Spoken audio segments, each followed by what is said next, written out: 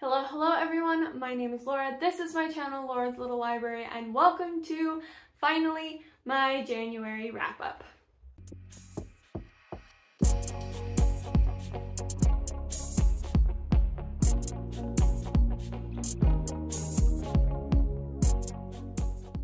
Yeah, I'm so sorry for how long it's taken me to film this. It is early March. And I need to film my January wrap-up and my February wrap-up. So those will be coming, well, my February wrap-up will be coming shortly after this. Don't you worry. But I read quite a few books in January. I read 17 books. That's a lot, even for me. It's a lot of books. So I think it was a little daunting to film this video because that was a lot of books. So I'm obviously going to give my reviews of these books. I might make them a little quick or quite concise and to the point, just because I don't want this to be a 40-minute long video. I don't think my technology can handle that. So without further ado, let's just jump right into the reviews. So the first book I will talk about was Spinning Silver by Naomi Novik. This I really wanted to read in winter. The silvery cover gave me like strong winter vibes. It's a Rumpelstiltskin retelling. There were a lot of different elements in this book, and like eventually they all came together, but I did get kind of lost at some points. But overall, I was much happier with it than I was Uprooted by Naomi Novik, and so because of that, I gave it 4 out of 5 stars. I think it was a great winter like fairy tale retelling, very unique perspective on it. I just loved that they were people who were in charge of loans and giving out money. That's just not something that outside of the Rumpelstiltskin fairy tale that people deal with too much in these fantasy books. So I enjoyed this, you know, and again, coming off of Uprooted, I had such high hopes for Uprooted and it really disappointed me. So I was much happier with this book. So 4 out of 5 stars, I would recommend. And then I read Saint by Adrienne Young. This is the, like, not really prequel, but like for the Fable duology. This follows the main character's father and his story. 5 out of 5 stars. I love everything in this world. Everything this author has come out with has been amazing in this world, and Saint was nothing short of that. It was exactly what I was hoping for. Maybe I was hoping for a little more morally gray in Saint, but you know, whatever. It was such a great background to have on his character, and it makes me want to reread everything now that we have this background on Saint so that I can truly understand him in the duology. But so good, so good. Third book I read was Rock, Paper, Scissors by Alice Feeney. This I gave 3 out of 5 stars. It was interesting because it had a fairly good twist. I will say, if you liked, I don't want to spoil it, but there's another thriller that had a very similar twist, and so I think if you liked that book, then you would like this one. Okay, I'm just gonna say it, so just be warned that if you don't want to know what book this is similar to, skip ahead like 5 seconds. But the book is The Silent Patient by Alex Michaelides.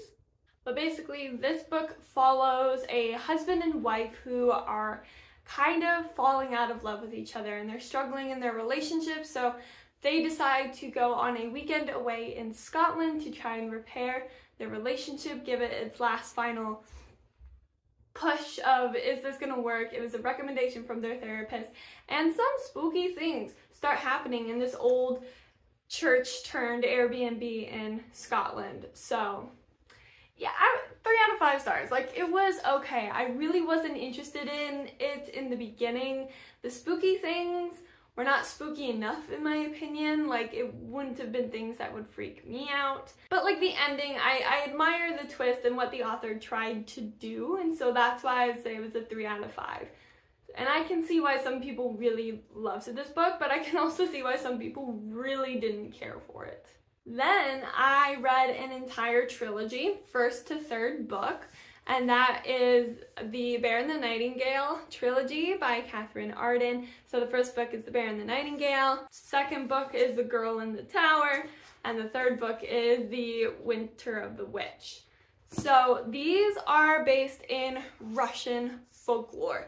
And here's the thing, I gave each of these books 4 out of 5 stars, but for different reasons. So The Bear and the Nightingale, it started off with a story from Russian folklore, and I loved it, and I loved the storytelling. I kind of felt like, though, as the book went on, I was kind of waiting for it to get back to that and just kind of waiting for it to fall out of like love politics a little bit.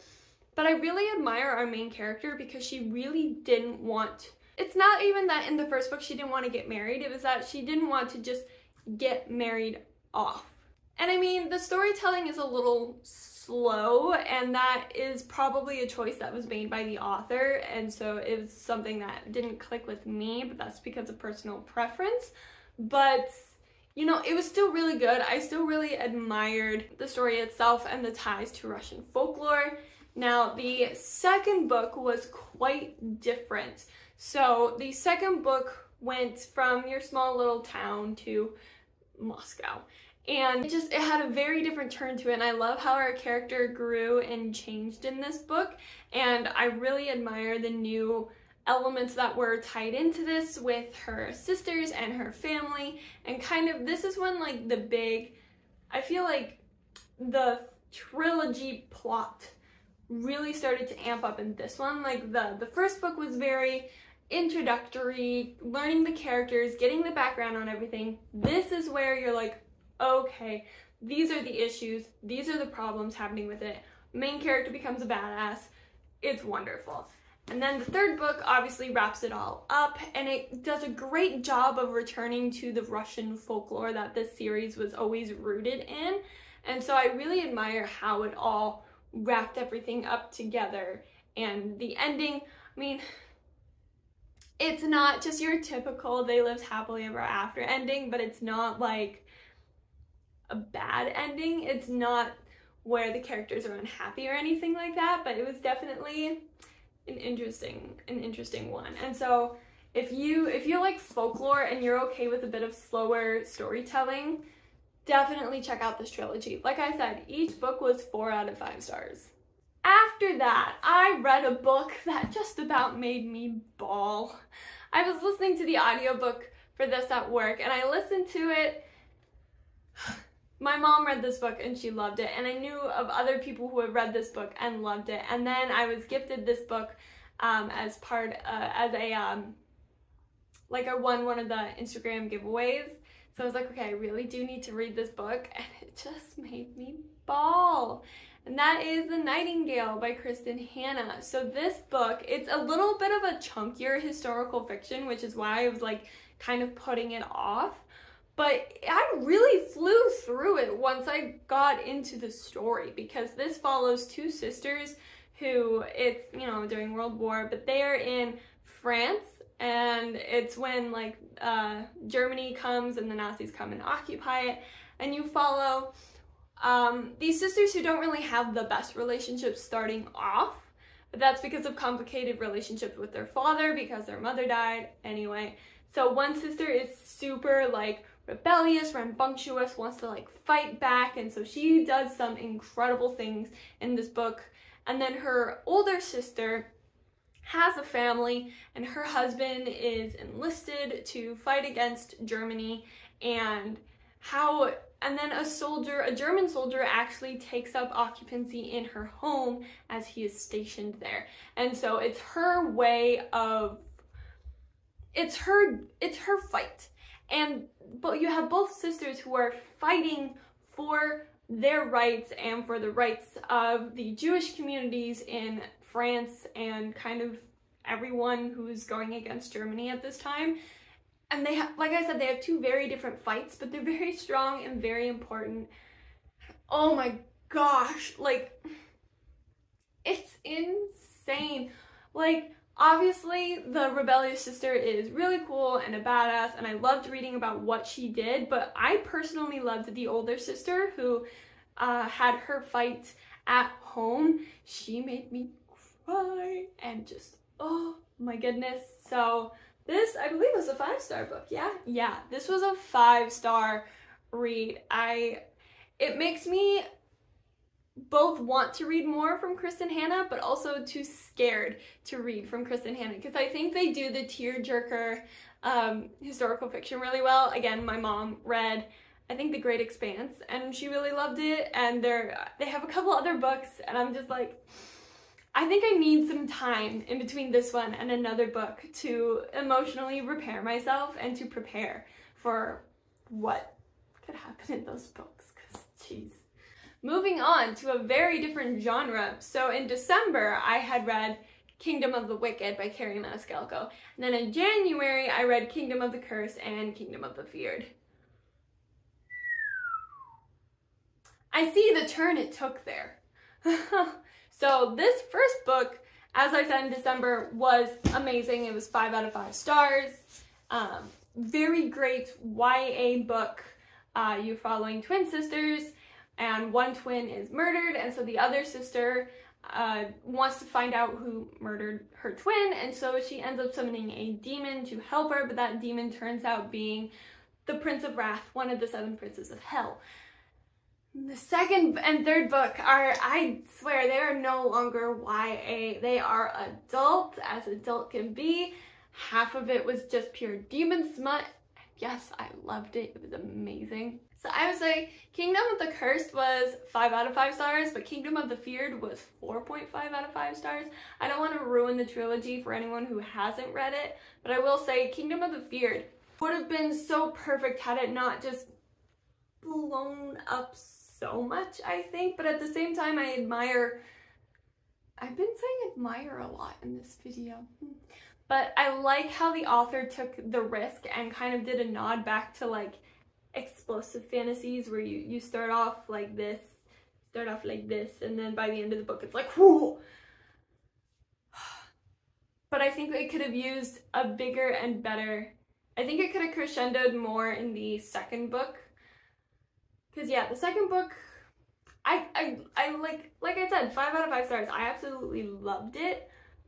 But then having read the third book after that, I wish the second book could have crescendoed a little bit more so that the third book didn't seem so jarring. But seriously, highly recommend this series. Oh my word. I will be talking about this and thinking about this a lot. Then I read Monsters Born and Made, and this is by Tanvi Berwa, and this was 3 out of 5 stars. This is kind of loosely based off of South Asian folklore a little bit, but it's very dystopian. I think what I mostly did not like about this book was just how Hunger Games it read to me. So we are following our main character who, her family captures these creatures and then breeds them and raises them to be used for this big, dangerous game that the elite upper class participates in. However, our main character's younger sister is sick and they are running out of money and they cannot afford the medication that her sister needs. So she decides that even though she is from the lower class people, she's gonna enter in the race to save her sister. You kind of see where the Hunger Game elements are already, which like would be fine, but just the way I was reading through it just seemed so similar to Hunger Games, but not in a way that I think was either unique enough or, I don't want to say good enough, but like it didn't impress me as much as I was hoping it would. Things just kind of happened and they kept going. I didn't really feel for the characters all that much. Like saying the summary, I feel like I should have had more of an attachment to our main character and like her sister, but I really didn't. Like, she didn't have a relationship with her sister very much, and she just never really won me over as someone that I really cared about. And so then all the things happening, I was like, yeah, okay. But her relationship with the creatures was interesting. I wish there was more there. But yeah, I just found this to be lacking in certain major areas. But it was still 3 out of 5 stars. Like, I would still say this was pretty good. Like, if you really liked Hunger Games, give this a try and let me know how you think of it, knowing the summary and everything. I will say though, this book Naked is pretty cute. This is a pretty good naked book. I I also do really like the cover though, so I can't decide if I want to keep it on or keep it naked on my shelf. But it just doesn't seem, it seems fantasy that was inspired by folklore, so I don't know if I want to put it on my like folklore mythology shelf or just a fantasy shelf. Like, I don't know. I think I was just disappointed on how little folklore was in it when it just seems like there would be more. The Stolen Heir by Holly Black. This is the Barnes & Noble exclusive edition. I wanted this edition because the regular one is white, but The Cruel Prince and How the King of Elfhame Learned to Hate Stories is white, so I wanted to give Holly Black some difference and get the black one. So if you haven't read the Cruel Prince trilogy, you really should before reading this, because this follows a character in that trilogy later on. It follows, well, okay, it doesn't follow Oak, but he is one of the main characters. It's from the point of view of someone else, but like Oak is in that inner circle and is like the love interest and everything like that. So you need to read the initial trilogy in order to read this. But I give it 4 out of 5 stars, you know? I love the world building that Holly Black does, and I love her characters, and I really love the Cruel Prince trilogy.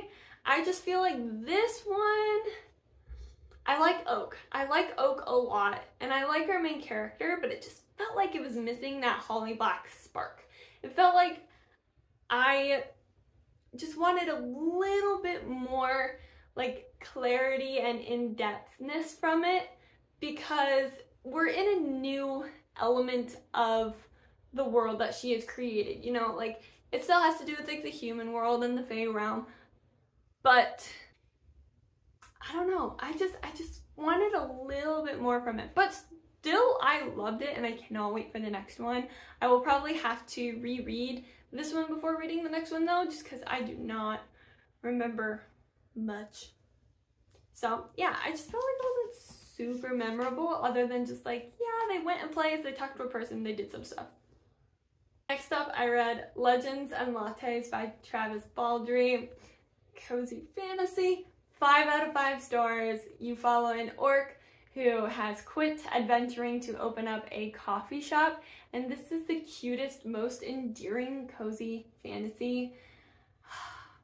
And like, I'm a nerd. I love playing D&D, but even if you aren't a big D&D person, still give this a try, because it's basically a fantasy love letter to coffee, and it just made me so happy. I immediately made my partner read it, and then they immediately loved it, so there's nothing more I can say about this. I feel like that hasn't already been said. I love the characters, I love the backdrop, conflicts were done really well. I cannot wait for the next one that's like a bookstore. You know, it's just gonna continue to be cozy and happy. Then I read a book based off of Chinese mythology. It is called Strike the Zither. It is the first book in a duology, and this was pretty good. I rated it 3.5 out of 5 stars. Like, it was just a little better than average. But I keep going back and forth about reading the second book.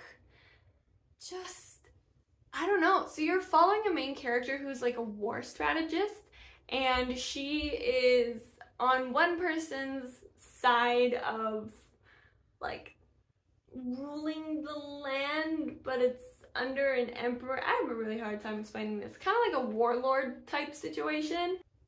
And a lot happened in this book. Like, at first I thought it was slow, but then it really picked up, and a lot happened in this book. And the strategies were really interesting. I'm not really one for like war strategy. That is not something I typically care about, but I was just barely kept entertained enough to keep going in the book.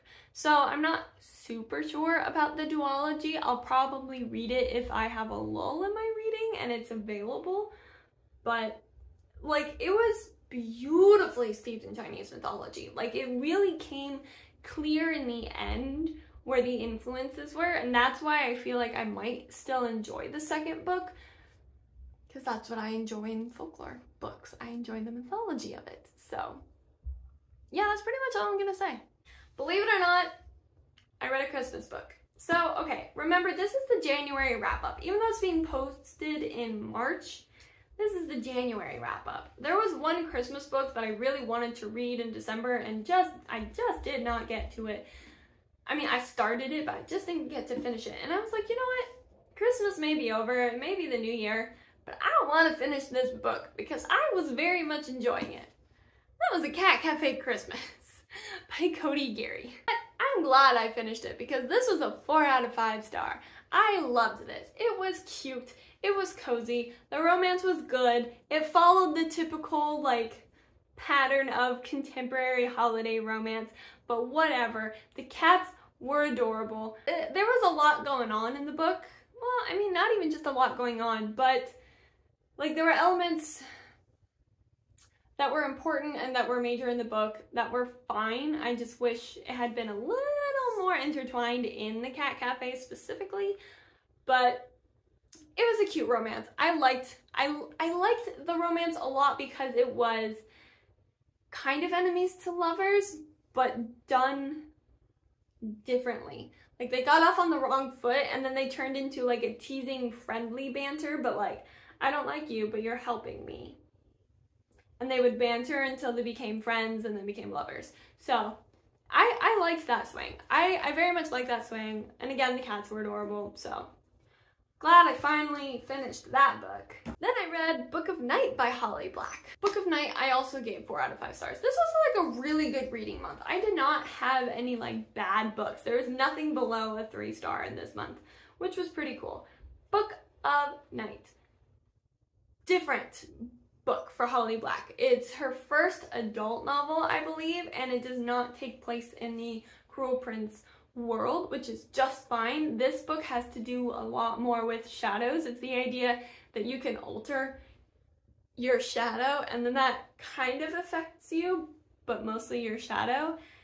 It kind of took a little bit to understand and get into, but I liked it. I mean, that's such a cool concept, right? Alter your shadow. Like, give your shadow wings or a tail. I'm fascinated. I want to dig deeper into that. I wish we had gotten more build off of that in the first book, but there will be more, and so I will read more.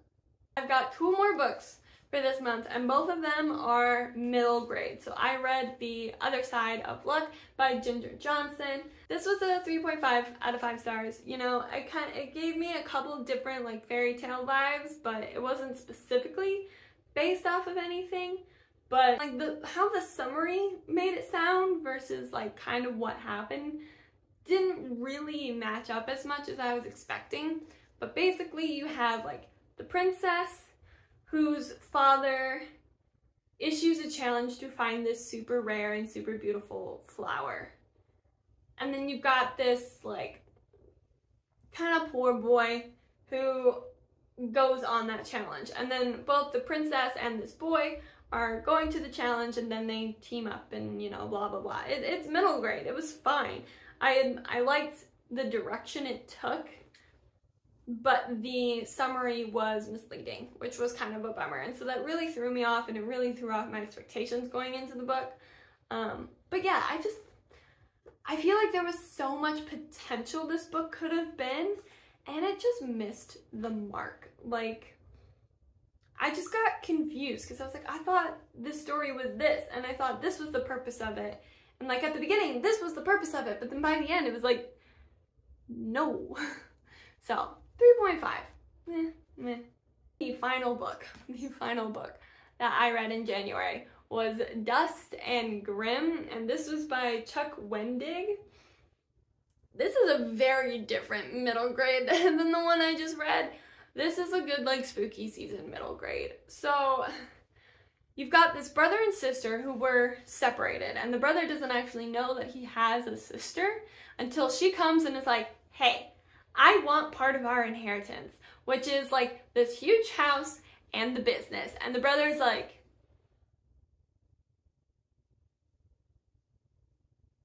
huh? Because he's 18 and their parents have died, and he just inherited everything. He's continuing on the business, but then all of a sudden this girl comes along and is like, hey, I'm your sister. I have been declared a, like, she's been emancipated. She got away from their abusive father while the brother got to live with their better mother. And so she basically has been living on her own. She's been acting like an adult. And so she wants part of the family inheritance and everything like that. And to kind of reestablish that business and everything. Except what she doesn't know is that their, like, mortuary business is a lot more than what she knew. And it's spooky, it's dark, the sibling relationship could have been better. But again, 3.5 out of 5 stars. Like, this one, I don't know why, I think it was better. It just hit me wrong in some points. It was a little weird in some areas, and I was like, almost. And then the ending was, it was an ending, we'll just say that. So it's a standalone, but like, I wanted more of the uniqueness of the book. But I would still recommend this. I still think this was a great, fast-paced, spooky middle grade read. Woo, so those were all 17 books that I read in January. I will say I'm pretty proud of the amount of, like, series, because I started series, but then I read the entirety of it, or I finished it. And I was like, yeah. Except for the series that I started and didn't finish, but whatever. Those are the 17 books. I hope you like this video. Comment down below if you've read any of these books. I would love to hear your thoughts and discuss them with you in the comments. If you like this video, give it a thumbs up. Make sure you subscribe. I try and post videos on Sundays and Wednesdays. And like I said, the February wrap-up will be coming soon, and that'll be another fairly sizable wrap-up. So if you enjoyed this, subscribe, hit the bell to be notified when it posts, probably like next week. But yeah, otherwise I have Bookish social media linked down below where I post what I'm reading and what I'm thinking about it, so you should definitely follow me there. But until I see you all in the next video, I wish you happy reading!